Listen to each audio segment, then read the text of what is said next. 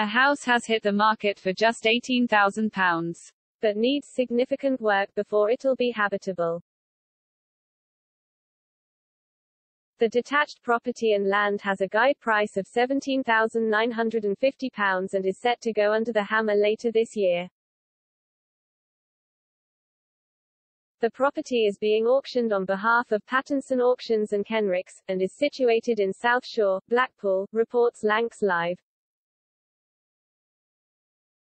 The fixer-upper comes with a detached building and approximately 64 square meters of exterior land. The property has convenient links to tourist hotspots such as the town centre, promenade, Central Pier, Madame Tussauds and the Sea Life Centre. The purchase is said to be suitable for a number of uses and has excellent potential for those willing to take on the project. Viewing is recommended as the premises is said to require some attention. The premises does have connected water and electric, but some rooms are shown several floorboards having fallen into a significant state of disrepair.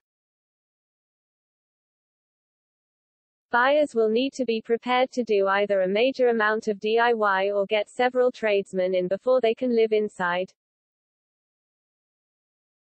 But it could still be a bargain in the right pair of hands.